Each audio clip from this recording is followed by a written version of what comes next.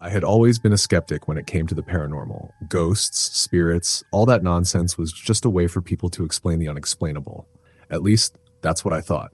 But my perspective changed the day I found that Craigslist job listing. It was a chilly autumn afternoon, and I was scrolling through Craigslist, desperate for any work I could get. Bills were piling up, and I needed something fast. That's when I came across a listing that caught my eye. Odd job needed. Must be willing to work nights, $100 hour. Location, Old Hollow Manor. Contact, Mrs. Grayson. The money was tempting. Sure, it sounded sketchy, but with desperation clouding my judgment, I shot off an email. Almost immediately, I received a response. Dear your name, thank you for your interest. Please meet me tonight at 7 p.m. The manor has a mind of its own, so please be on time. Mrs. Grayson. As the sun dipped below the horizon, I drove to Old Hollow Manor, a decrepit old place that looked like it had been abandoned for decades. The twisted trees surrounding it cast eerie shadows, and the wind howled like a pack of wolves. I pulled into the gravel driveway, gravel crunching beneath my tires, and parked in front of the creaking front door. I knocked, and after what felt like an eternity, the door swung open. Mrs. Grayson was an elderly woman, her frail frame wrapped in a tattered shawl. Her eyes were sharp, glimmering like two cold stars in the dim light. Come in, she said, her voice like dry leaves rustling in the wind. We have much to do. As I stepped inside, a chill ran down my spine. The interior was even more unsettling than the outside. Shadows clung to the walls, and the air smelled musty like a forgotten tomb. Mrs. Grayson led me to a dusty parlor filled with antique furniture. An old chandelier hung above us, its crystals flickering in the faint light.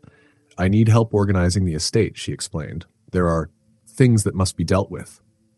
She hesitated, as if weighing her words. This house has a history. What kind of history? I asked, half sarcastic. Tragedy, she whispered, her gaze distant. This house has seen many lives, many deaths. You may hear voices or see shadows. I chuckled nervously, trying to shake off the unease creeping in. Okay, so what do you want me to do? Start in the attic. There's an old trunk up there that needs to be brought down. The attic? Great. Just where I wanted to go. Still, the paycheck was too good to refuse. I grabbed a flashlight from the parlor and made my way upstairs. The wooden stairs creaked under my weight, and I could hear the wind howling outside, as if warning me to turn back. The attic door was heavy, and it groaned in protest as I pushed it open. Dust swirled around me, illuminated by the beam of my flashlight. Cobwebs hung from the rafters like ghostly curtains. I stepped inside, scanning the room until my eyes landed on the trunk in the corner. It was old and ornate, covered in dust and rust. As I approached it, a chill washed over me, making the hairs on my neck stand up. I hesitated, but finally knelt down and opened the trunk. Inside were old photographs, yellowed letters, and trinkets from a time long gone. As I sifted through the contents, I noticed something strange. The air grew colder, and I could hear faint whispers, almost like a conversation echoing through the room. I looked around, convinced I was losing my mind. Then I heard it. A soft, sorrowful wail. My heart raced. I grabbed the flashlight, shining it toward the shadows, but there was nothing there. The whispers intensified, swirling around me, their tones rising and falling like a haunting melody. I slammed the trunk shut, panic surging through me. I needed to get back downstairs. As I turned to leave, the temperature dropped even further. My breath came out in visible puffs, and the whispers turned into frantic cries. Help us! Help us! I stumbled back, my heart pounding like a drum in my chest. I bolted for the door, but it slammed shut, trapping me inside. The cries grew louder, echoing in my ears. Shadows danced along the walls, forming twisted shapes that seemed to reach out for me. I slammed my shoulder against the door, trying to force it open. Let me out! I shouted, panic taking hold. Just then, Mrs. Grayson appeared, her face pale and drawn. You shouldn't be here, she screamed, her voice filled with terror. They don't want you here. Who? I gasped, my breath hitching in my throat. The spirits. They're restless. You have to leave, now. As if on cue, the shadows surged forward, thus enveloping me in a suffocating darkness. I felt a cold hand brush against my arm, and a wave of despair washed over me. Please, I screamed, desperation clawing at my throat. I just wanted a job. Mrs. Grayson yanked the door open, and I bolted past her, stumbling down the stairs. I could hear the wailing behind me, echoing through the halls, begging for release. The front door loomed ahead, and I burst through it, the cool night air hitting me like a wave. I didn't stop running until I reached my car, fumbling with the keys as I struggled to catch my breath. I glanced back at the manor, the shadows swirling in the windows like dark clouds. and I knew I'd never return.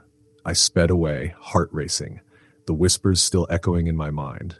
I thought I could forget, but the memory haunted me, the faces in the photographs lingering in my dreams.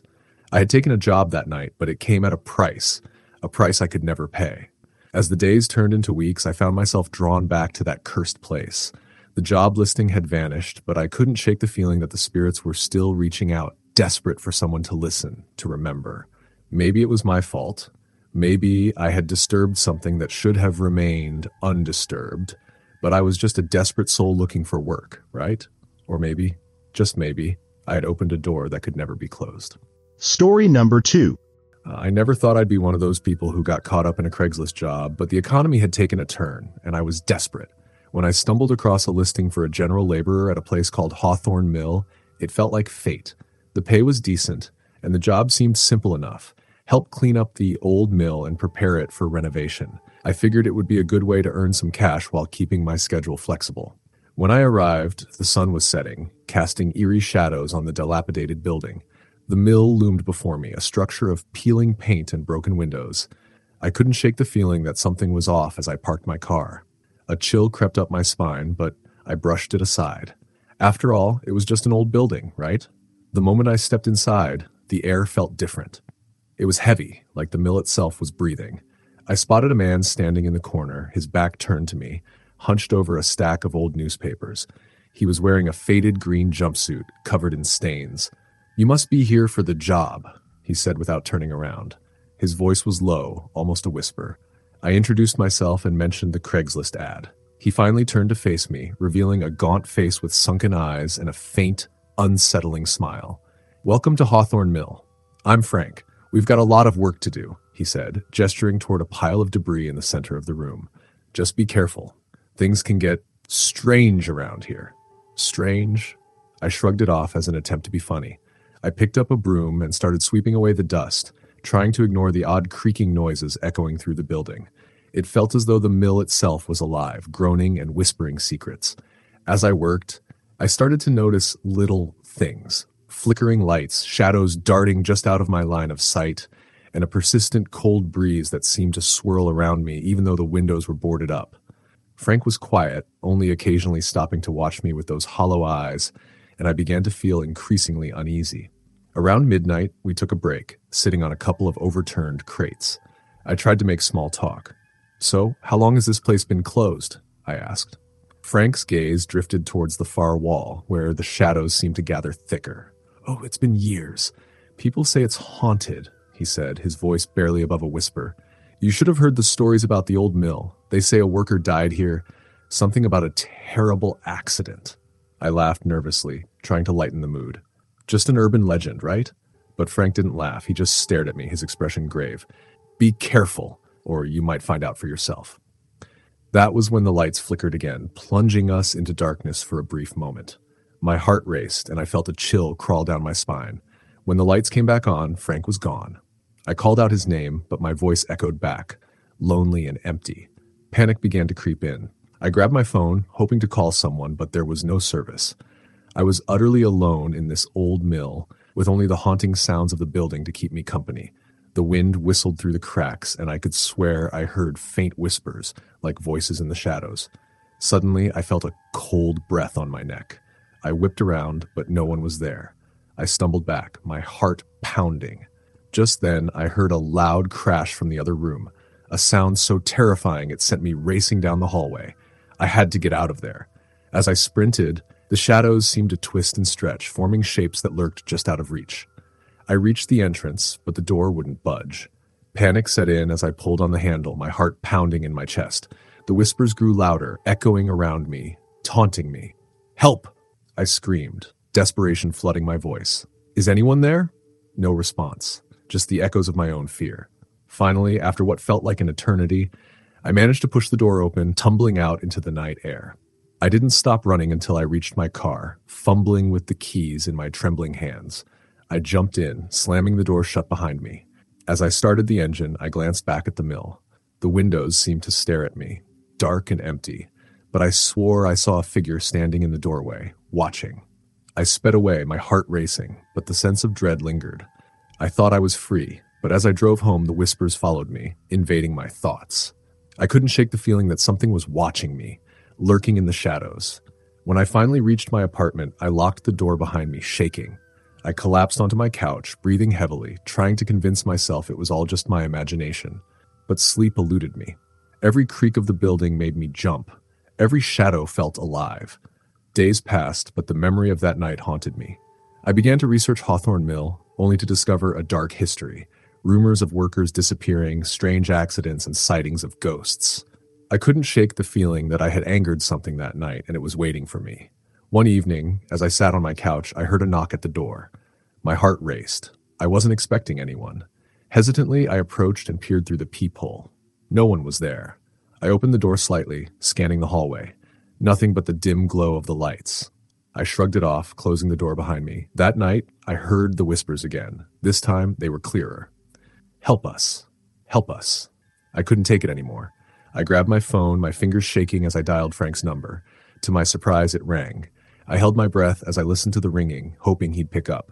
After a few rings, I heard a raspy voice on the other end. Hello? Frank? It's me. I need to know what happened at the mill.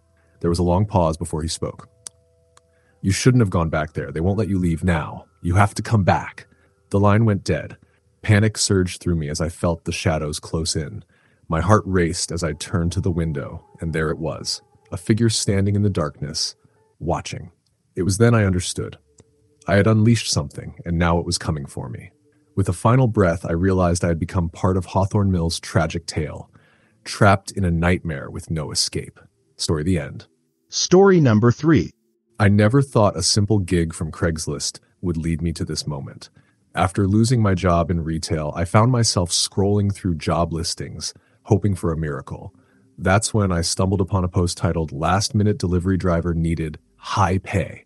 The ad was vague, promising an unusually high rate for what seemed like a simple delivery task.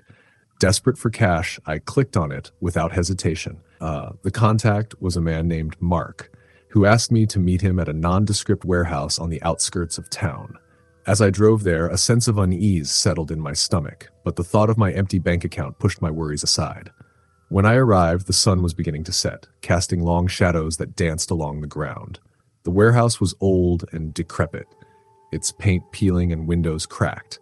I parked my car and approached the entrance, where Mark awaited me. He was a tall man with sharp features and an unsettling smile.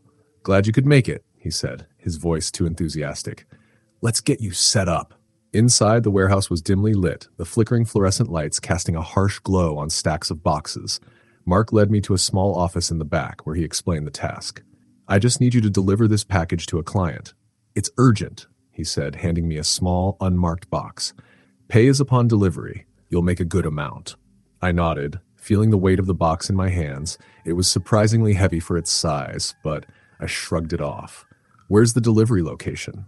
Mark glanced around, his eyes darting nervously. "Just follow the directions I wrote down. And remember, don't open the box. Just deliver it and come straight back." Something about his demeanor made me uneasy, but I forced a smile and agreed. I took the slip of paper with the address and left the warehouse, shaking off the strange feeling that lingered. As I drove toward the destination, the sky turned dark, clouds rolling in like a heavy blanket. I followed the directions, winding through empty streets and past old, abandoned houses. The atmosphere grew increasingly eerie, as if I had stepped into a different world. Finally, I arrived at an old Victorian house at the end of a long driveway. The windows were dark, and the yard was overgrown with weeds. A chill ran down my spine as I parked the car and approached the door. I knocked, my heart racing, but no one answered. I glanced at the box in my hands, hesitating for a moment. Should I leave it on the porch? Just as I turned to leave, the door creaked open. An elderly woman stood there, her hair wild and unkempt. Her eyes widened as she saw me, and I felt a rush of discomfort at the sight of her. "You have it," she said breathlessly, her voice trembling. "You've brought it."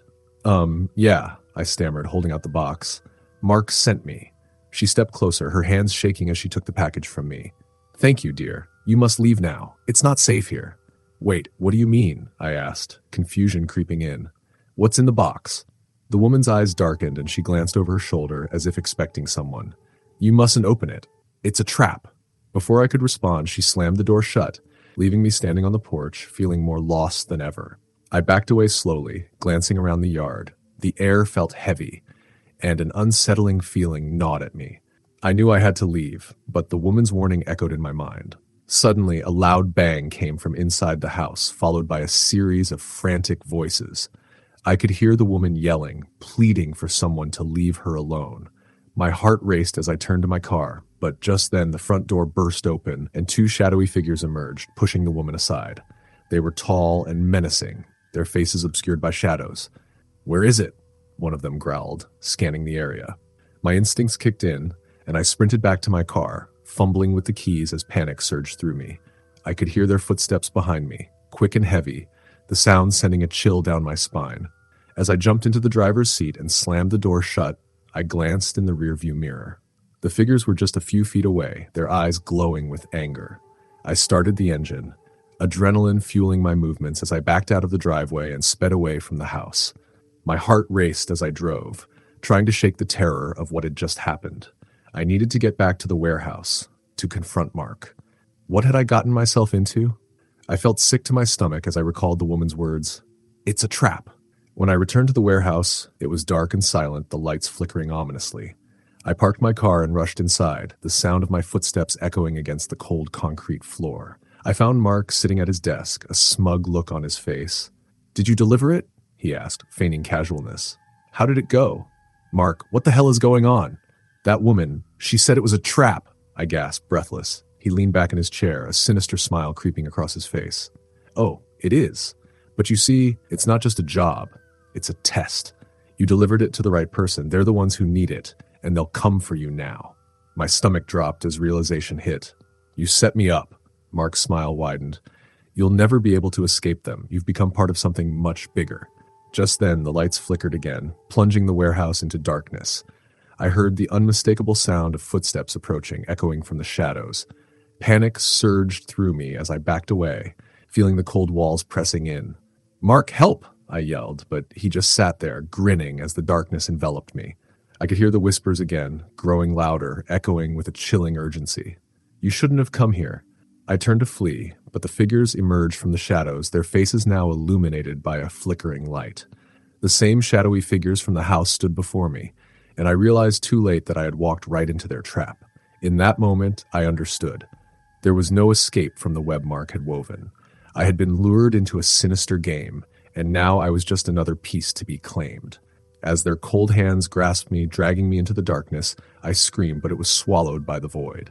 The last thing I saw was Mark's twisted smile as I was pulled away, my fate sealed in a nightmare that began with a simple Craigslist job. Story the end. Story number 4. I was stuck in a dead-end job at a local diner when I came across a Craigslist ad that promised big money for a part-time night shift. The listing was vague but enticing. Help wanted, night security guard, $25 an hour, immediate start. I had bills to pay, and the thought of making extra cash while doing something easy was too tempting to pass up. I clicked on the link and found the contact information for a man named Victor. He was curt but friendly when we spoke on the phone. "You can start tonight," he said. "Just come to the old warehouse by the docks.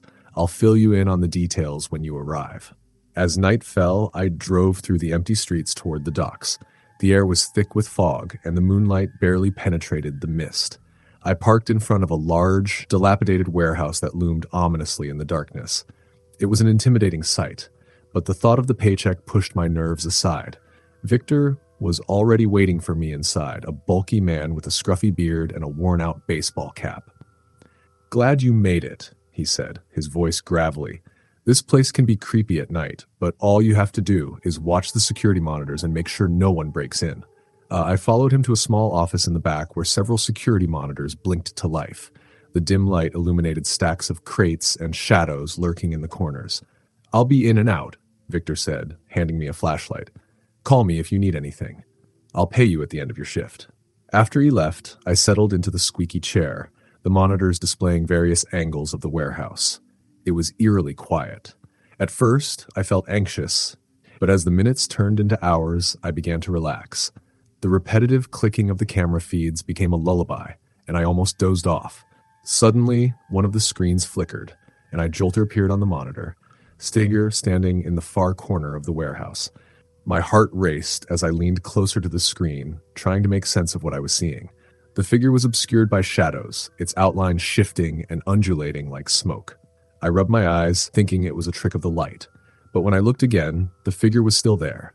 Panic gripped me as I grabbed the flashlight and stood up, shining the beam into the darkness of the warehouse. "Hello?" I called out, my voice echoing eerily in the vast emptiness.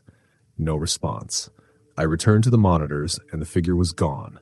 I convinced myself it was just my imagination playing tricks on me.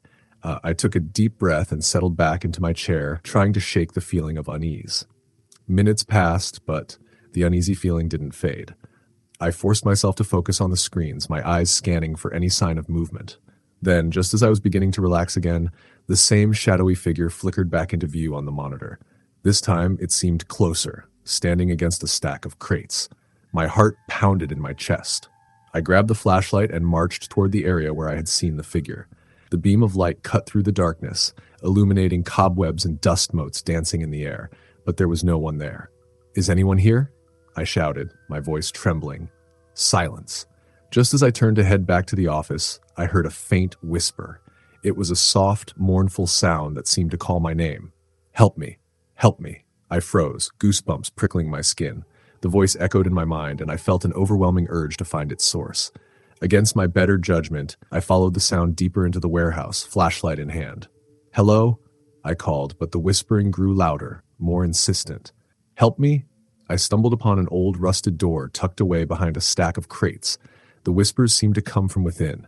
I hesitated, fear gripping my heart, but I pushed the door open. It creaked loudly, revealing a dark room filled with broken machinery and shadows. As I stepped inside, the whispers intensified, swirling around me. "Help me!" It was all around me now, echoing in my ears. My heart raced as I took a few tentative steps forward. That's when I noticed a figure hunched in the corner, shrouded in darkness. I aimed my flashlight toward it, revealing a gaunt man with hollow eyes staring back at me, his mouth moving but no words came out. I gasped and stumbled back. "What are you doing here?" I shouted. "Help me," he whispered again, reaching out with bony fingers. "I can't escape." Fear surged through me, and I turned to flee, but the door slammed shut behind me with a deafening bang. I pounded on it, my heart racing. "Let me out, please! Help me!" The figure's voice was chilling. He began to rise, moving toward me with an unnatural grace, his face twisted in agony. I could see the desperation in his eyes. In a panic, I turned back to the flashlight, trying to shine it on him, but the light flickered and died. I was plunged into darkness, the only sound the echo of his soft, agonizing whispers.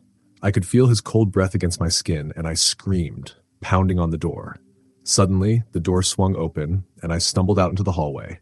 I didn't look back as I ran toward the office, my breath coming in ragged gasps. I slammed the door behind me and locked it, trembling. The monitors were still flickering, but the shadowy figure was gone. I felt like I was losing my mind. I fumbled for my phone to call Victor, but I realized I had left it in the car. I cursed under my breath, looking around for anything that might help me. I couldn't shake the feeling that something was terribly wrong. Minutes turned into hours, and I waited in the office, listening intently for any sign of Victor. But the warehouse remained eerily quiet. I couldn't escape the sensation of being watched. I glanced at the monitors again, but nothing moved. I tried to convince myself it was all in my head.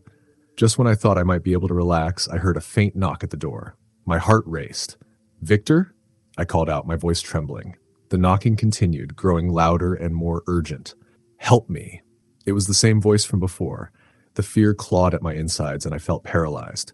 The door rattled as something slammed against it from the other side.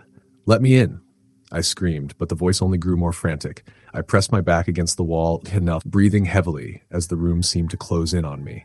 I was trapped. Then, as suddenly as it began, the knocking stopped. Silence enveloped the room. I held my breath, straining to hear anything, but there was nothing, only the oppressive stillness. After what felt like an eternity, I finally found the courage to move. I tiptoed to the door, listening carefully. "Victor?" I called softly, hoping for a response. No answer. I slowly turned the knob and cracked the door open, like peeking out into the dark hallway. The silence was deafening. My heart pounded as I stepped out into the corridor, scanning the area for any signs of movement. The warehouse was empty, the monitors still displaying nothing but static. But then I caught sight of something on the ground, an old, torn piece of fabric. I picked it up, realizing it was part of a uniform, just like the one I was wearing. Panic surged through me. What the hell is going on? I muttered under my breath. The whispers returned, swirling around me. Help me. They echoed louder, filling my mind. I had to get out. I ran back to the front entrance, praying the door would be unlocked.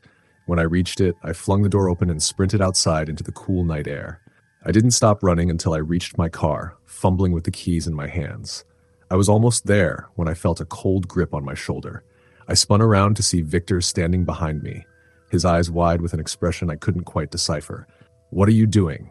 You can't leave," he shouted, his voice filled with urgency. "Why? What's going on in there?" I gasped, panic coursing through my veins. "They'll come for you if you don't finish your shift," he warned, his grip tightening. "You have to stay."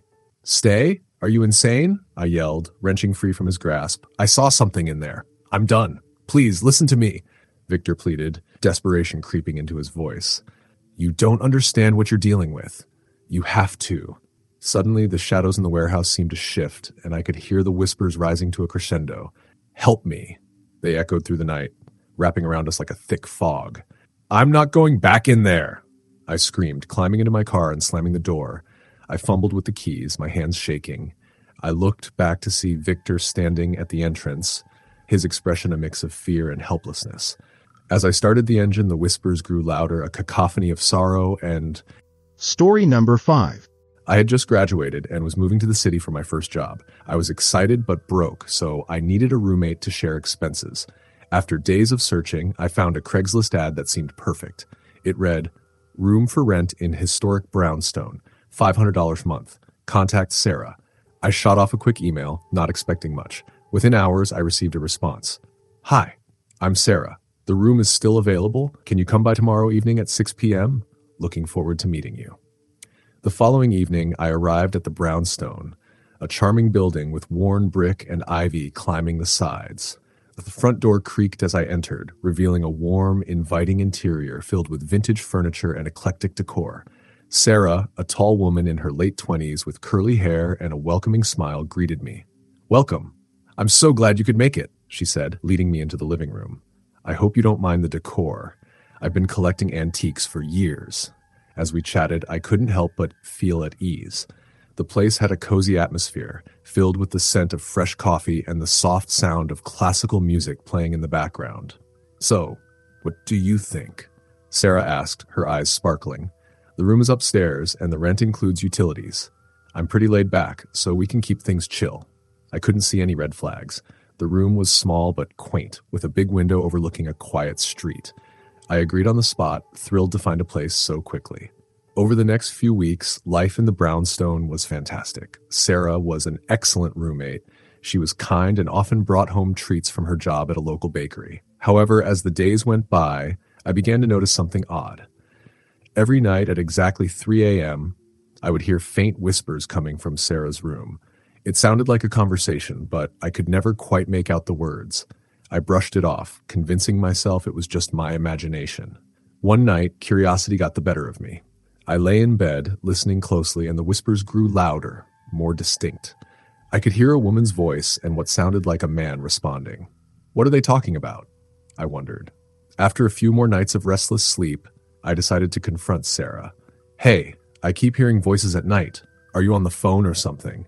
She laughed, brushing it off. "Oh no, I'm a heavy sleeper. I doubt it's me. Maybe it's just the old pipes. This building has a history, you know."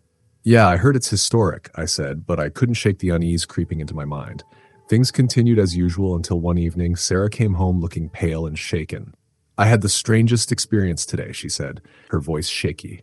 "I swear I saw someone standing in the hallway." I raised an eyebrow. "What do you mean? Like a ghost?" "I don't know.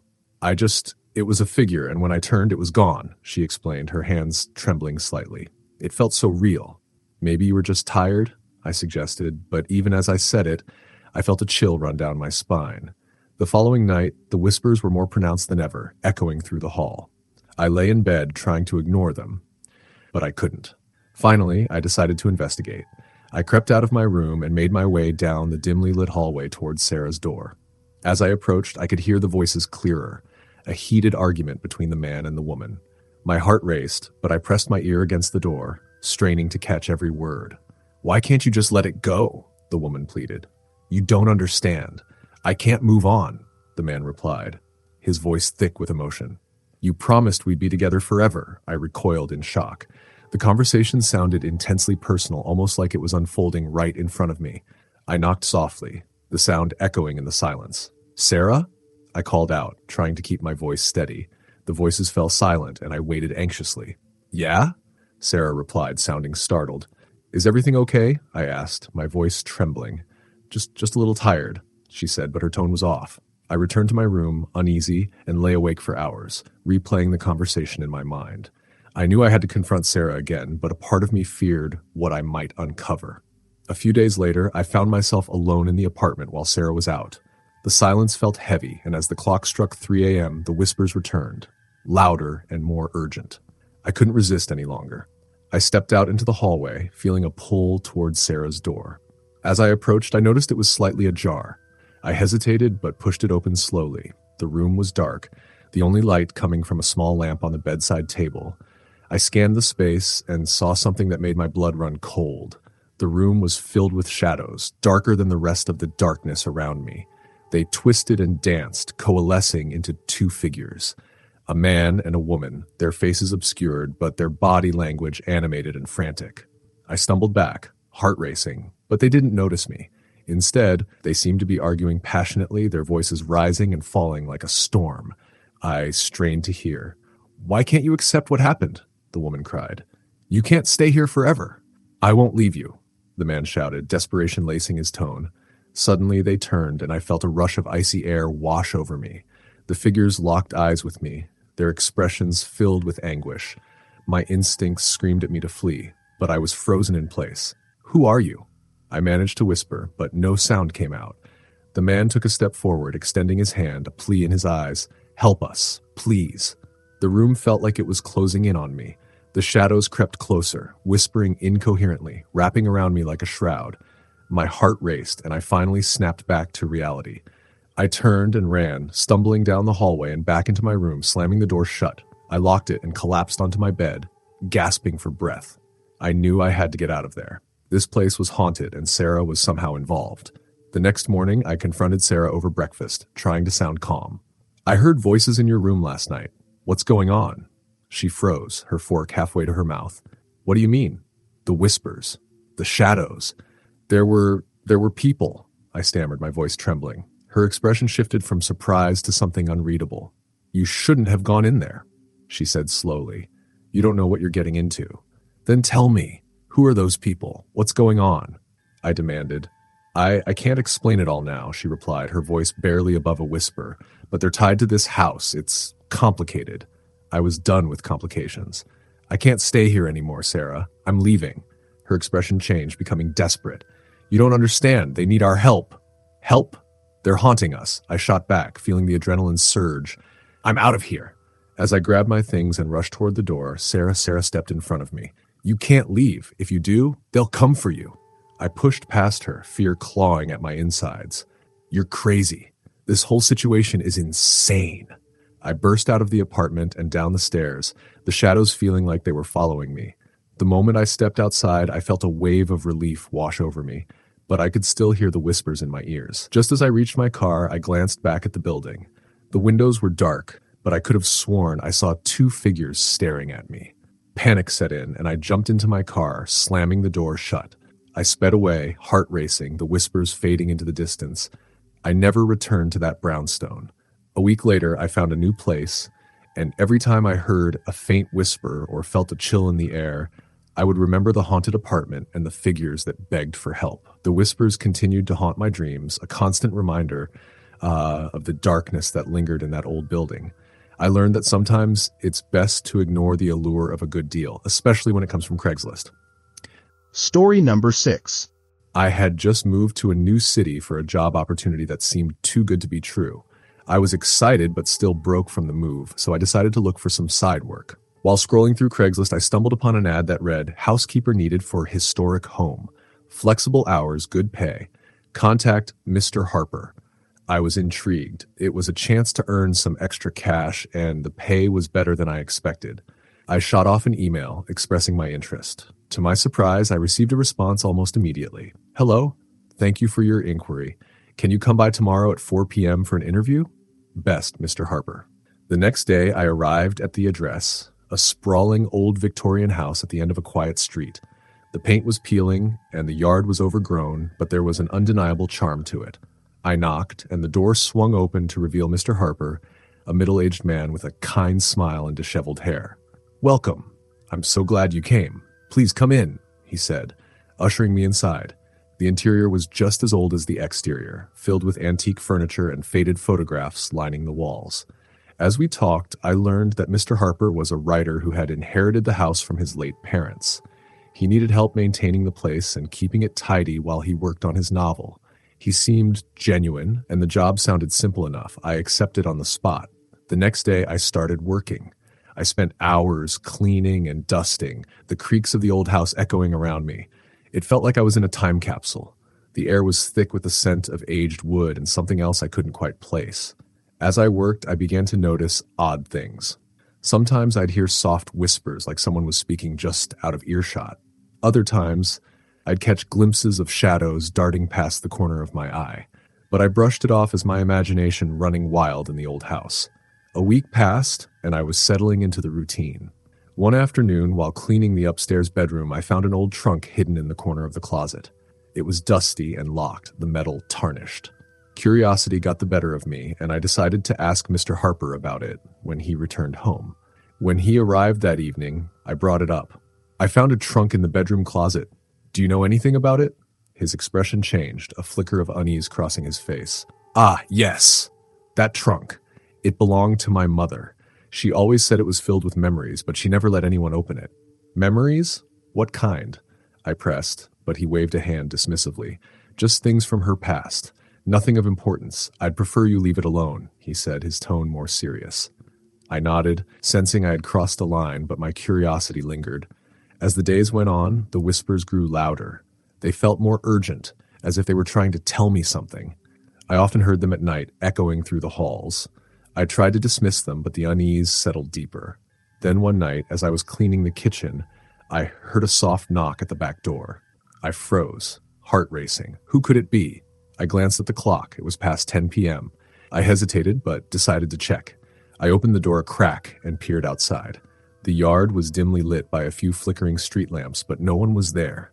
Just as I was about to close the door, I noticed a figure standing at the edge of the yard, half hidden in the shadows. Hello? I called out, but there was no response. The figure seemed to shift, and for a moment I thought I saw a woman in a flowing white dress. Then she disappeared into the darkness. I shut the door, shaking. Was I seeing things? My mind raced, but I tried to convince myself it was just my imagination. The next evening, while cleaning the attic, I stumbled upon an old photo album. Dusting it off, I opened it, and my breath caught in my throat. The photographs were of a family smiling and happy, but one photo stood out. A woman in a white dress, standing in front of the house, her eyes filled with sorrow. I flipped the pages, and my heart sank. There were more pictures of the same woman, always in white, always looking forlorn. In some photos, she stood alone, while in others, she was with a man who looked eerily like Mr. Harper. I rushed downstairs, my mind racing. Mr. Harper, I called out as he entered from the study. What's wrong? He asked, concern etched on his face. I found an album in the attic. It's about a woman. Is she your mother? I asked, my voice trembling. He paled, and I could see the anger rising within him. You shouldn't have been in the attic. Mr. Harper, I think she needs help, I insisted, my heart racing. She's in the photos, and I think she's been trying to reach out to me. He looked at me, his expression hardening. Leave it alone. She's not to be disturbed. Why not? I pressed, desperation creeping into my voice. What happened to her? But he turned away, refusing to answer. That night, I couldn't sleep, the whispers growing more frantic. I lay in bed, tossing and turning, trying to block them out. Just as I began to drift off, a loud crash echoed through the house, waking me with a start. I jumped out of bed and ran downstairs. The sound had come from the kitchen. I switched on the light, heart pounding, and saw that a cabinet door had swung open, dishes scattered across the floor. Hello? I called out, my voice echoing through the silence. Suddenly, the temperature dropped, and I felt a presence behind me. I turned slowly and saw her, a woman in a white dress, her face pale and eyes filled with sorrow. I froze, fear gripping me. "Help me," she whispered, her voice like a breeze. I backed away, but she followed, her expression pleading. "Help me, please." "What do you want?" I stammered, panic rising. "Trapped, need to be free." Her words were barely audible, filled with desperation. I didn't know what to do. Just then, I remembered the trunk. "Is it in the trunk?" I asked, my voice trembling. The woman nodded slowly, her eyes filled with tears. I felt a surge of courage. "Okay, I'll help you." I rushed upstairs, my heart racing as I made my way to the bedroom. The trunk loomed in the corner, still locked. I rifled through drawers, desperate to find a key. As I searched, I heard footsteps behind me. "Stop!" Mr. Harper shouted, barreling into the room. "What are you doing?" "I need to open the trunk," I cried, panic coursing through me. "She needs my help." "No, you can't!" He lunged for me, but I dodged, heart pounding. Just then, the woman appeared again, her form flickering like a candle in the wind. She reached out toward the trunk. "Help me." Mr. Harper froze, his face pale. "You don't understand. You'll unleash something terrible." "Terrible or not, she deserves peace," I shouted, finding a small key in the drawer. I inserted it into the trunk's lock, and with a click, it opened. The trunk creaked as I lifted the lid, revealing a collection of old letters, trinkets, and a small, dusty locket. The moment I touched it, a rush of energy surged through the room. The air crackled, and the woman's figure flickered closer. "Thank you," she whispered, her voice echoing in the silence. Mr. Harper stepped back, eyes wide with fear. "No! Close it! You don't know what you're doing." But it was too late. The energy swirled around me, and I felt a weight lifting. The woman's form began to solidify, her sorrowful eyes finally filling with light. "I can go now. Thank you," she said, and with that she vanished, leaving behind a warmth that filled the room. Mr. Harper stood frozen, his expression shifting from fear to something else. "Regranger, you shouldn't have done that," he said, his voice low. "What happened to her?" I asked, breathing heavily. "She was my mother," he admitted, his voice thick with emotion. "She was trapped here, tied to the house, and I couldn't let her go. She was never the same after my father died." "Why didn't you want her to be free?" I questioned, my heart aching for the woman I had only seen briefly. "I thought she needed me to protect her. I didn't want her to suffer," he confessed, tears brimming in his eyes. The realization washed over me. "You were afraid she'd leave you," I whispered, understanding the pain behind his anger. "I just wanted her to be okay," he replied, his voice breaking. I looked at the open trunk, feeling a mix of sadness and relief. "She is okay now, Mr. Harper." Story number 7. When I moved to a new town for a fresh start, I was eager to settle into my cozy little house. With a new job and bills piling up, I knew I'd need a little extra cash to make ends meet. So when I stumbled upon a Craigslist ad that read, "Experienced carpenter needed for restorations, pay negotiable, contact John," I jumped at the opportunity. I was no master carpenter, but I had enough experience to get by. I quickly fired off an email, and to my surprise, I received a reply almost immediately. "Hello, thank you for your interest. Can you come by the old Miller house tomorrow at 5 p.m.? Best, John." The Miller house was notorious in town. A beautiful but dilapidated old mansion, it stood at the end of a long, winding road, surrounded by a thick forest. Locals whispered about it being haunted, a place no one dared to enter after dark. I felt a thrill of excitement mixed with apprehension as I drove there the next evening. As I approached the house, I felt a shiver run down my spine. The mansion loomed ahead, its windows dark and foreboding. I parked and made my way to the entrance, my footsteps crunching on the gravel. I knocked, and a moment later, the door creaked open to reveal John, a tall, rugged man with a scruffy beard and tired eyes. "Welcome. Come in," he said, his voice warm despite the eerie surroundings. The interior was dimly lit, filled with the smell of sawdust and wood polish. "I'm glad you came. This place has seen better days, but with a little work, it can be beautiful again." As we walked through the house, I noticed the ornate woodwork and grand staircases, hidden beneath layers of dust and neglect. John explained that he was restoring the mansion to its former glory, but he needed extra hands to help with the massive task. "I'm not a professional carpenter," I admitted, trying to temper his expectations. "That's fine. I can teach you," he replied, his enthusiasm infectious. We shook hands, and I was officially hired. The next morning, I arrived bright and early, ready to tackle the first project, repairing the front porch. As we worked, John shared stories about the house's history and the Miller family who once lived there. But he also mentioned strange occurrences, doors creaking open, whispers in the night, and objects moving inexplicably. "It's just an old house settling," he laughed, but I could see the hint of unease in his eyes. As the days passed, I couldn't shake the feeling that I was being watched. Every time I turned around, I felt the prickling sensation on the back of my neck. I dismissed it as nerves. After all, the house was massive and full of shadows. One evening, as I was cleaning up tools in the living room, I heard a soft humming coming from the kitchen. It was gentle and melodic, like a lullaby. Curious, I followed the sound. The kitchen was dark, save for the fading light from the setting sun filtering through the window. I peered inside, but found nothing. The humming stopped suddenly, leaving an eerie silence. "Must be my imagination," I muttered to myself. I decided to leave early that night, shaking off the lingering chill. The next day, we worked on the upstairs bedrooms. I noticed John was quieter than usual, distracted. "Everything okay?" I asked. "Yeah, just tired," he replied, but I could see he was troubled. That evening, while cleaning up, I decided to explore a little. I headed up to the attic, curiosity pulling me toward the unknown. The attic was filled with old furniture, boxes, and cobwebs. As I rummaged through the junk, I found an old diary, its cover worn and the pages yellowed with age. Opening it, I discovered it belonged to a young girl named Clara Miller. The entries were sweet, detailing her life in the house, her love for her family, and her dreams of becoming a musician. But the last few entries took a darker turn, speaking of strange noises and feelings of dread. "Something isn't right," Clara wrote. "I hear whispers in the night, and sometimes I feel like I'm not alone." I felt a chill creep up my spine as I read the final entry. "I don't think I'll be here much longer. I'm scared." I closed the diary, shaken. What had happened to Clara?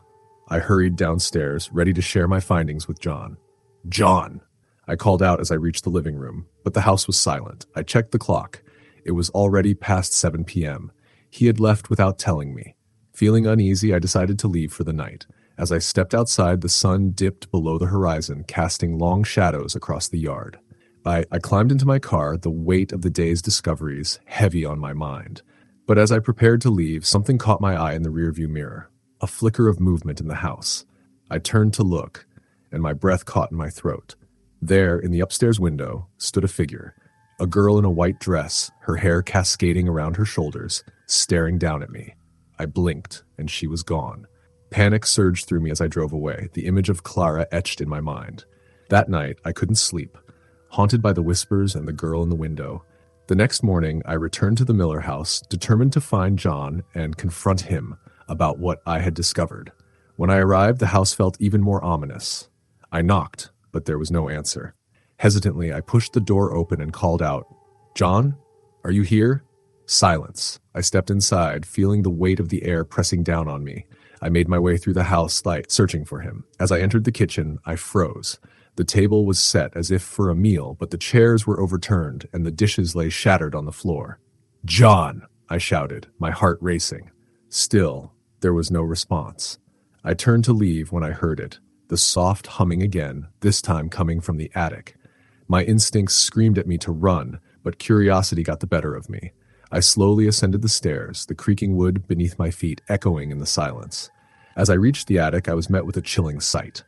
The girl in the white dress stood there, staring at me with hauntingly sad eyes. "Help me," she whispered, her voice barely above a breath. "What do you want?" I stammered, panic rising in my chest.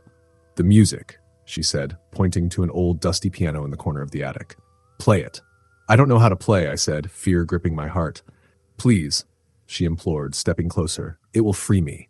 I hesitated, but I could see the desperation in her eyes. Gathering my courage, I approached the piano and sat down. My fingers hovered over the keys, trembling. I pressed one down softly, the sound reverberating in the quiet attic. Suddenly, the air around me shifted, the temperature dropping. The whispers swelled, filling the room. I began to play a simple melody, something I remembered from childhood. As the notes floated into the air, Clara's figure began to glow, a warm light enveloping her. "Thank you," she breathed, her expression one of relief. As I played, the whispers transformed into a harmonious chorus, a sweet melody that filled the room with warmth. I played on, losing myself in the music, the world around me fading away. When I finished, the attic was silent once more. Clara stood before me, a smile on her face. "You've freed me," she said, her voice filled with gratitude. Before I could respond, her figure shimmered light, and with a gentle wave, she vanished, leaving behind a soft glow in the room. Suddenly, I heard a crash from downstairs, jolting me back to reality. I rushed down the stairs, my heart pounding. The front door swung open, and there stood John, panting and wide-eyed. "What happened?" he gasped, looking frantic. I think I helped her," I stammered, still processing what had just occurred. He looked past me, scanning the attic. "Clara, is she?" I nodded slowly. "I played the piano." She said I freed her. John's face softened, tears brimming in his eyes. "I never wanted her to suffer. She was my sister. I thought if I kept this house, I could keep her memory alive." We stood there in silence, the weight of the moment hanging between us. The house felt different now, lighter, as if the burdens of the past had been lifted.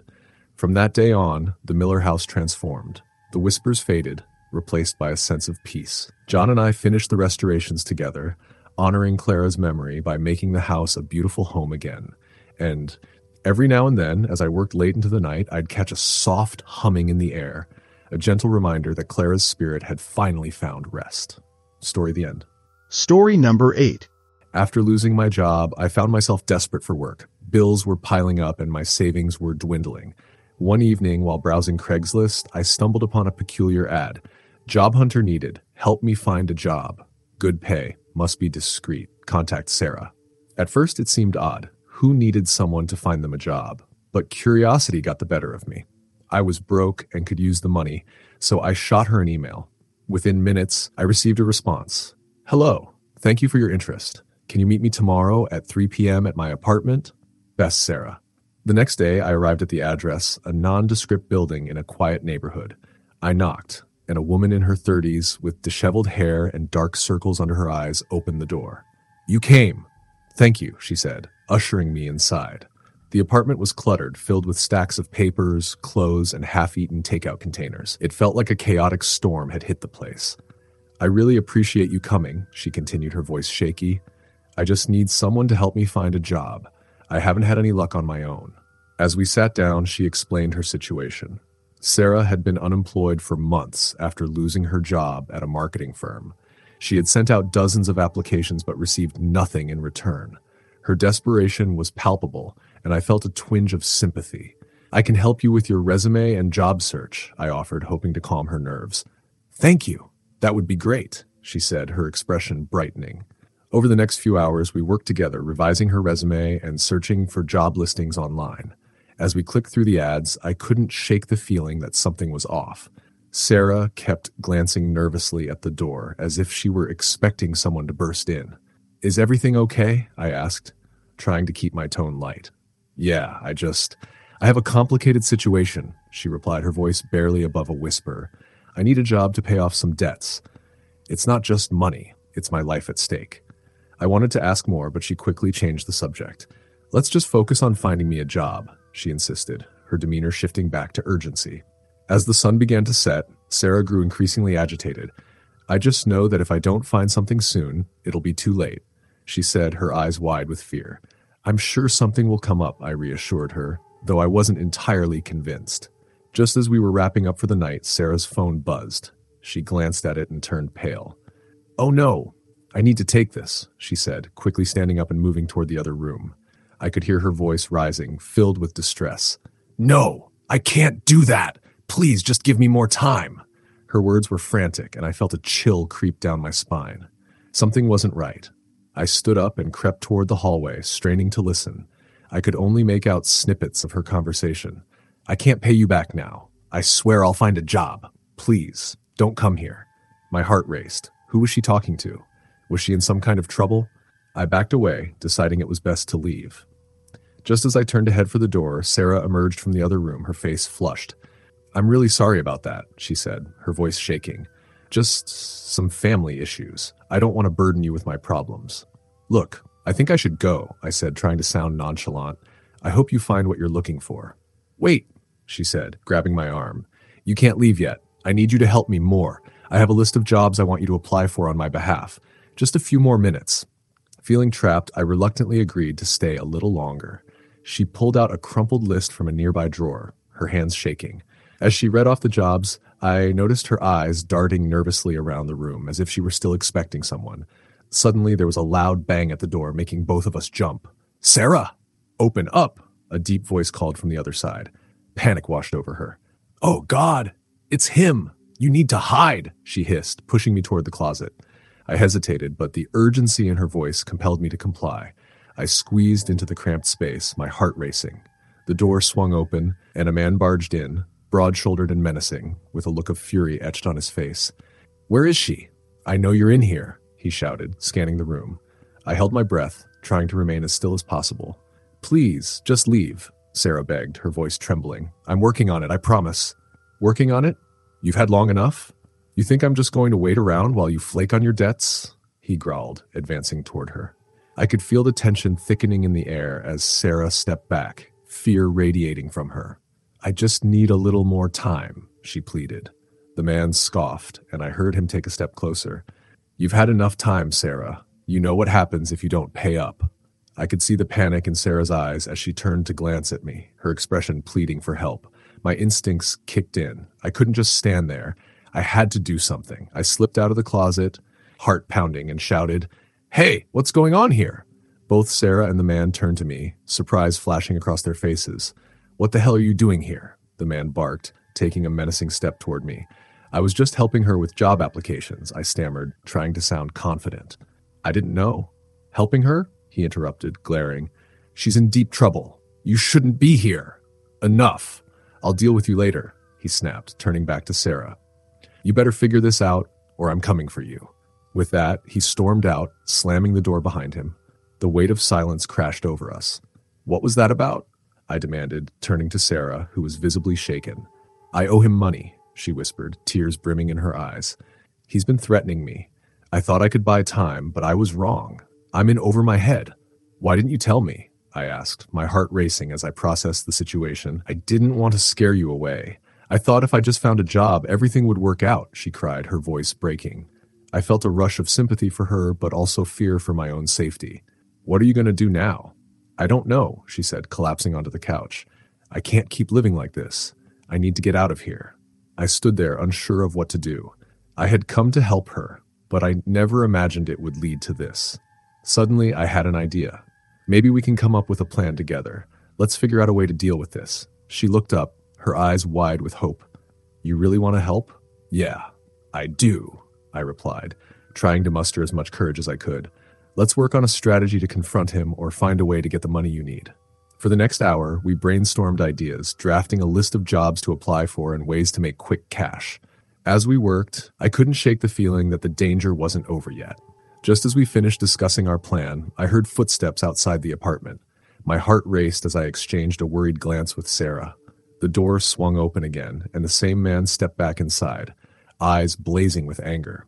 What part of stay away didn't you understand? He snarled, his voice low and threatening. Before I could react, he lunged for me, grabbing me by the collar and slamming me against the wall. You're just making this worse for her. Wait, I was just trying to help, I gasped, struggling to free myself. Help? You think she needs help? She just needs to pay up, he shouted, his grip tightening. Sarah stepped forward, her voice shaky, but determined. No, I won't let you hurt him. This is my mess, not his. The man hesitated, looking between us. You're getting in over your head, Sarah? You think I won't come after you? You think you can just run away from your debts? I'm not running. I'm going to find a way to pay you back, she pleaded. The man's eyes darkened. You've had your chance. You're out of time. You better figure it out before I decide to teach you a lesson. With that, he released me and stormed out, slamming the door behind.